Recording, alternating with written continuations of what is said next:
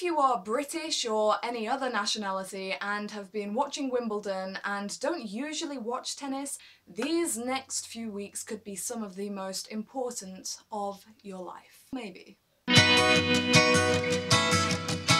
Welcome back to the tennis vlog. So Wimbledon has been and gone, the biggest fortnight of the tennis season, during which we usually pick up a few more tennis fans, generally from Britain, sometimes from elsewhere as well. The hardcore tennis following is joined by several 100,000 more people who are not so hardcore, and they join us for Wimbledon, which is great, and then they depart. Honestly, you do not know what you are missing out on if you don't follow tennis year-round. Even if it is just so you can come to Wimbledon next year and be more informed about the sport, have more of a background knowledge on the players competing, know what's gone on in the previous months, it is worth watching tennis throughout the year, or at least keeping up with what's been going on, which is what I aim to help you do with this channel, and I do encourage you to watch tennis throughout the year. So I'm back to restart our roundup and preview videos.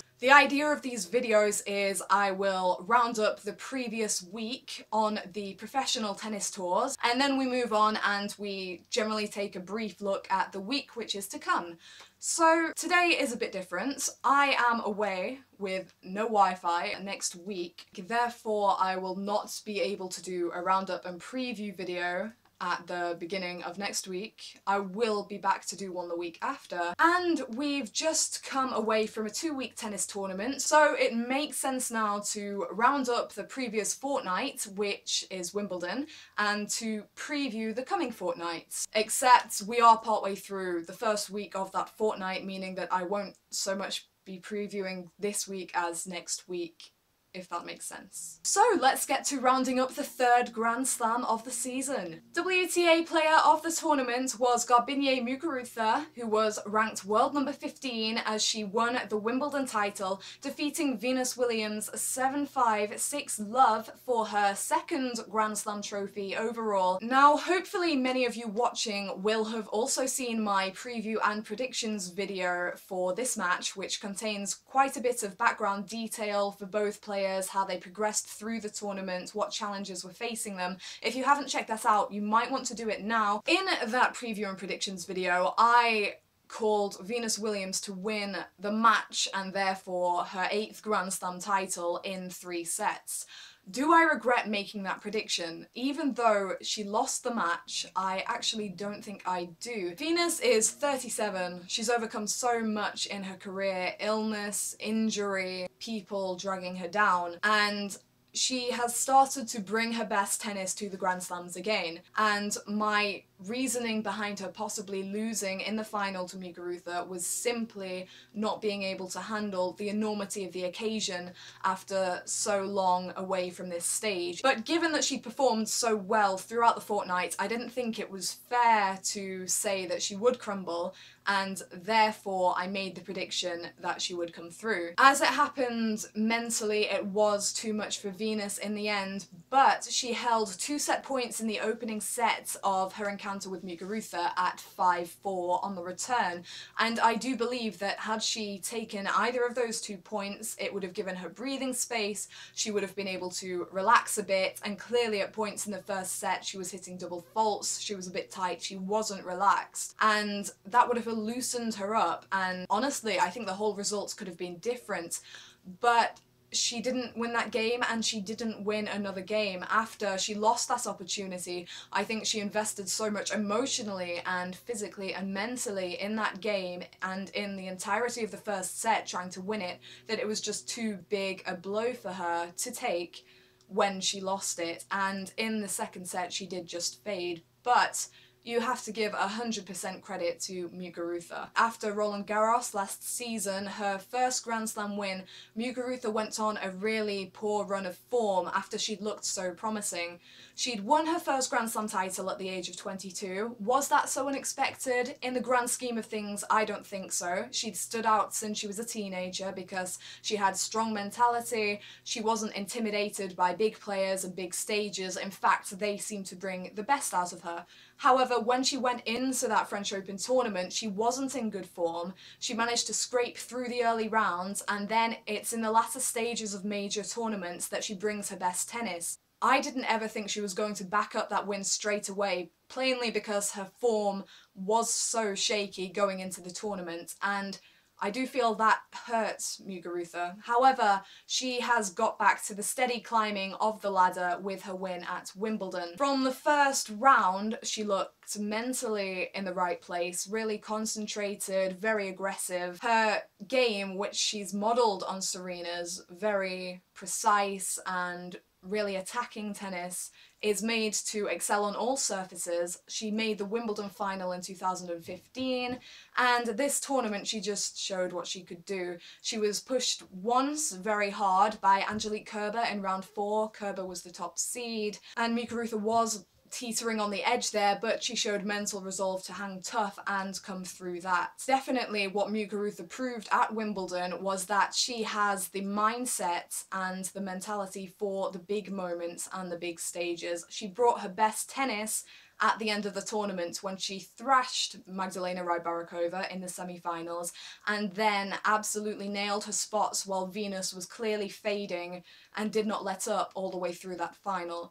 So credit to Muguruza, and the question now is whether she can learn from the experience of that first Grand Slam and the aftermath of it and really beat the players she should be beating in the coming weeks. ATP player of the tournament is Roger Federer, who won his 8th Wimbledon title in defeating number 7 seed Marin Cilic 6-3, 6-1, 6-4 to claim his record 19th Grand Slam title. People say of Federer's victory that it was a foregone conclusion, but that should not take away from how brilliant the run was. This time last season, Federer crashed out in the semi-finals of Wimbledon, injured to Milos Raonic, and promptly took a break from the sport for 6 months. Even if you're not familiar with tennis, you probably know the story. Federer had been chasing an 18th Grand Slam title since 2012, came very close in 2014 and 2015 where he pushed Djokovic in the Wimbledon final, didn't quite get across the line, and that was, I think, harmful mentally to him, detrimental, especially when he had another shot at Djokovic in the 2015 US Open final. I think those close calls against this particular player provided a stumbling block for him. And Djokovic himself was just playing brilliant tennis at that point in time. But Federer returned to tennis in January with no pressure on his shoulders and flew to triumph in Melbourne at the Australian Open, and that is a result that gave him so much confidence, as we saw in the ensuing months as he went on to win all the big titles on offer. Then he skipped the entire clay court season for fear of getting injured and to be ready and in his best state for the grass courts, and he was, and he got it right, and he's Wimbledon champion. After getting through his first round via retirement, Federer simply did not let up. He looked efficient all event. He was playing in another league, basically. Was it his most impressive run in terms of caliber of opponents to a major title? No, it wasn't. Federer didn't actually face a single opponent ranked inside the top 5 on his way to the title. However, you have to look at what the rest of the tour was offering. Rafael Nadal was always his biggest challenge given the form Nadal was in, and he was on the opposite half of the draw. The toughest opponent he could have faced in his own half was Novak Djokovic, who came into the event on shaky form, and he still ended up against his projected opponents in round 4 and the quarterfinals.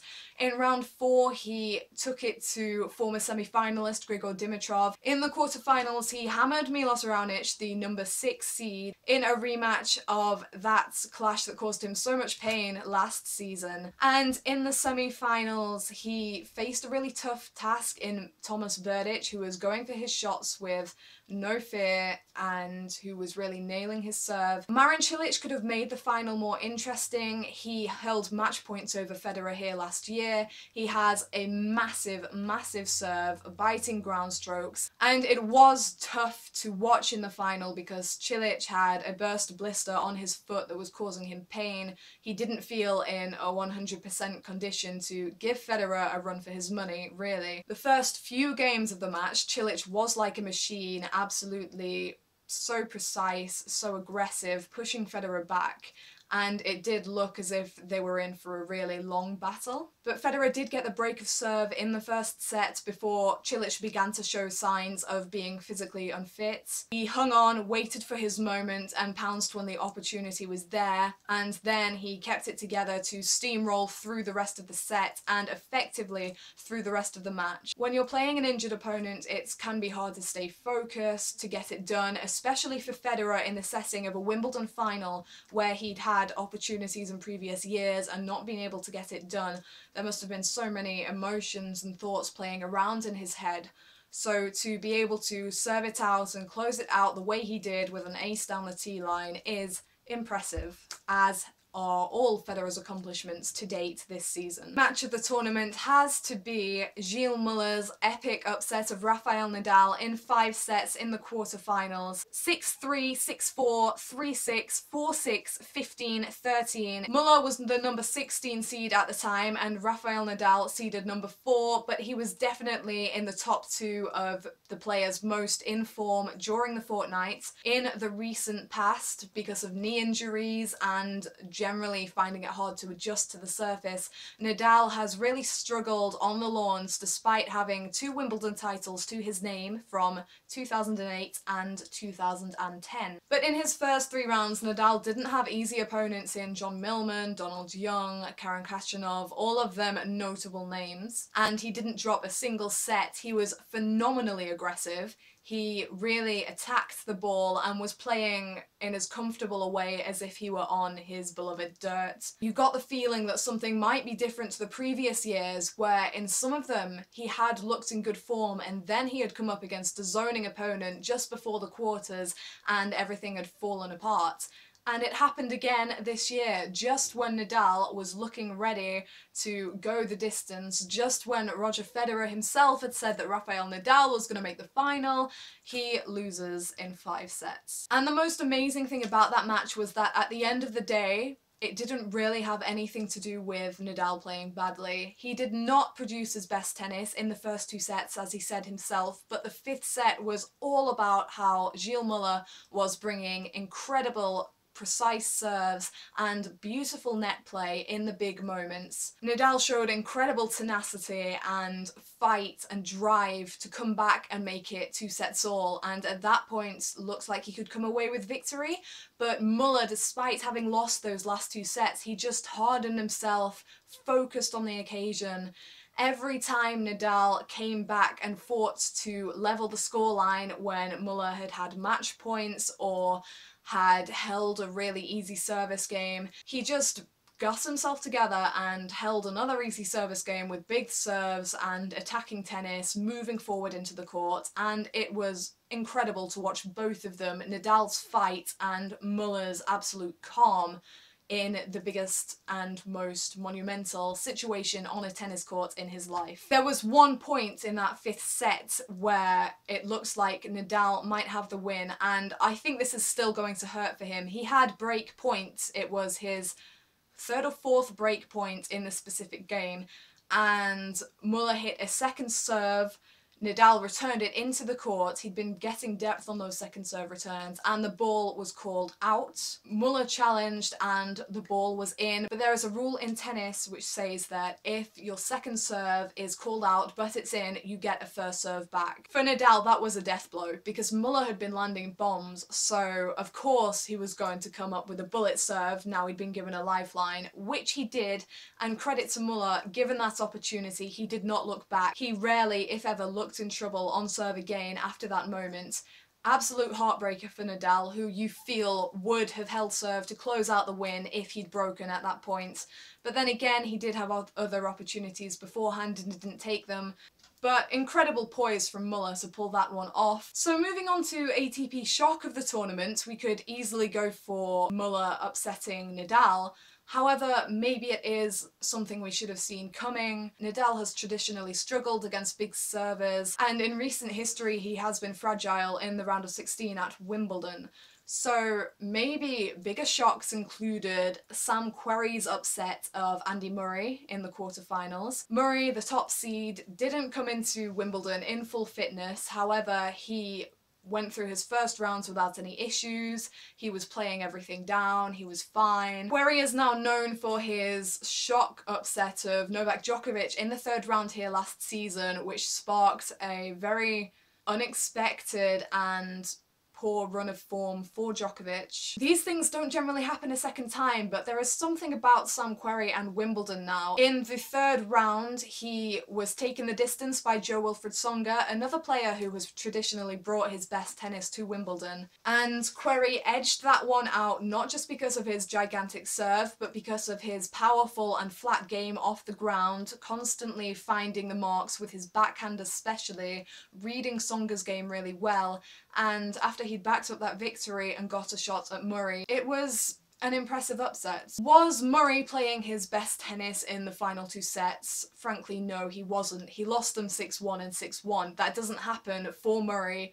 against a player of Querrey's caliber and ranking if he's playing his best defensive tennis. And especially after Querrey lost the third set tiebreak so badly, an upset didn't look incredibly likely, but it's a testament to Querrey's belief and mental focus that he came through that match. I'm not sure how much of an issue injury was for Murray. Clearly he wasn't moving as well in the latter stages, but you wonder if that was fatigue, other things as well.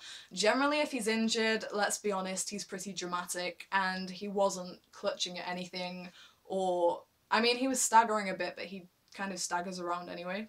Now, it's always hard to pick a WTA shock of the tournament because the tour itself is so surprising in general. So there weren't major expectations for any particular woman moving into the tournaments. In fact, things were so unpredictable that many were crowning Petra Kvitova the favourite for the title. Kvitova won Wimbledon in 2011 and 2014, but in December last year she suffered a knife attack at her home in the Czech Republic to her left hand, her playing hand. Doctors originally doubted whether she would even be able to return to a tennis court. 5 months later, she was competing at the French Open, and in her very next tournament in Birmingham in June, she was raising a trophy. That was a Premier level event. I never really expected Kvitova to win Wimbledon, largely because a lot of people were saying that she would, and generally how it goes on this tour, if someone's expected to go all the way, if they're not Serena Williams, they're probably not going to. So maybe Kvitova's loss to Madison Brengle in round 2 in 3 sets wasn't so shocking, because Brengle was up in their head-to-head as well. A loss that really was a bit more of a shock was Karolina Pliškova's to Magdalena Rybarikova, the eventual semi-finalist, but also the world number 85. Rybarikova, we know, is a talented and unique grass court player, throws a lot of slice and unique shots into the court. Pliškova as well has never gone deep at Wimbledon. In fact, it's easy to forget that she hadn't made a single breakout run at a major event until she reached the US Open final last season. But she has immensely flat and powerful ground strokes. She got to the semi-finals on the very slow clay of Paris in June. So if she could do well there, how much better could she do on the fast lawns of Wimbledon in London? Apparently not better at all. Pliškova was on the brink of victory at a set to the good and 5-all in the second, and that she lost from that position is probably a bit concerning for her. Maybe it's a consolation that Rybarikova went as far as she did, but she was eventually thrashed by Muguruza 6-1, 6-1 in the semis. For a world number 1 with as yet no Grand Slam titles to her name, Pliškova is going to be looking for much better than a second round showing at a major in her future.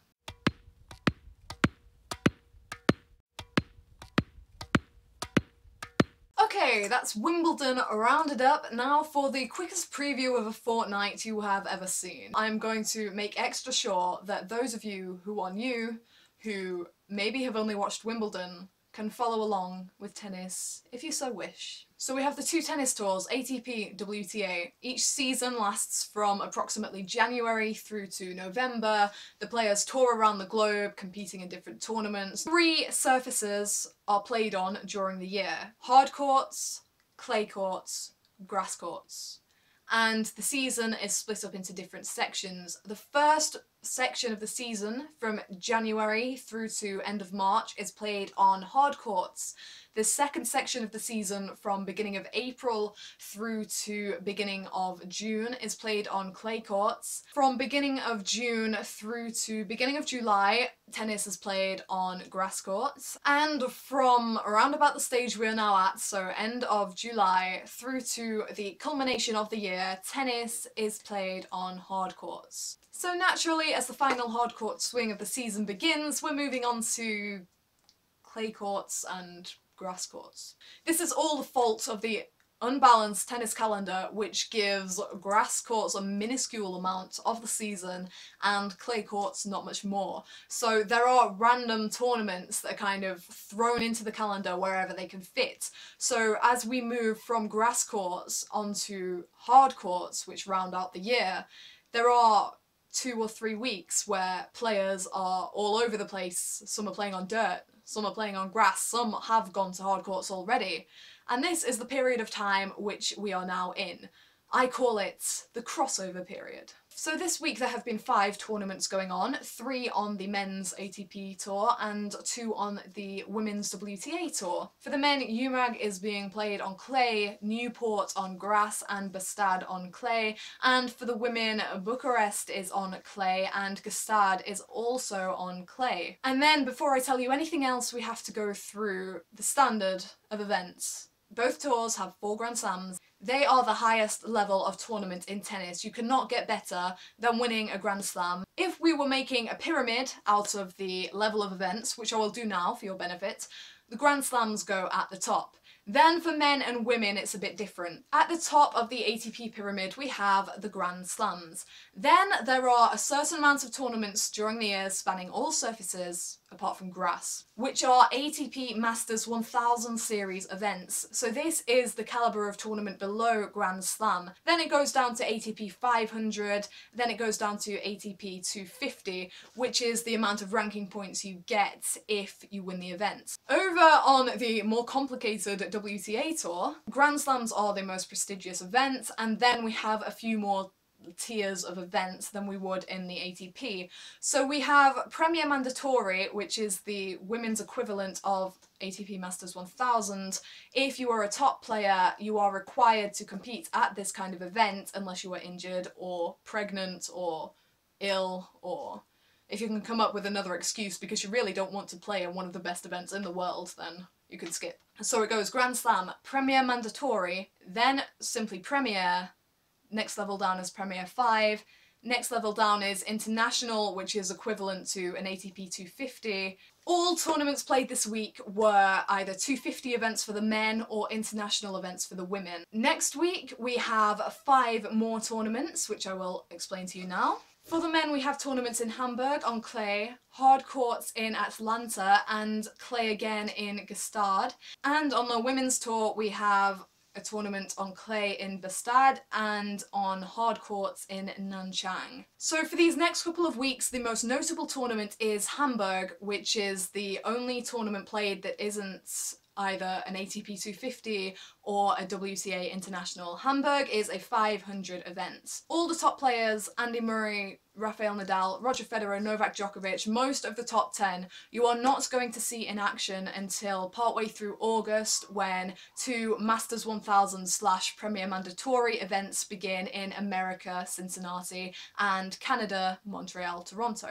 However, the events next week and this week, if you're keeping in touch with tennis, they are certainly worth watching. In Hamburg, the top seed is currently supposed to be Pablo Carreño Busta, who upset Milos Raonic at the French Open, a tournament also played on clay. He will be joined by Albert Ramos Vinolas, who made a decent run at Wimbledon and is also more efficient on clay courts. And Feliciano Lopez, a Spanish lefty, and Richard Gasquet, a talented Frenchman, will also be in the draw there. So thank you once again for joining me and for watching. As you can see, the light has faded. Thank you to everyone who joined with me during Wimbledon, everyone who subscribed. Please subscribe if you haven't, please share the video if you enjoyed it, and please keep coming back for more content. As I said, I won't be here next week, but I will be back with new content the week after. And yeah, thank you for taking the time to listen to me ramble. See you next time!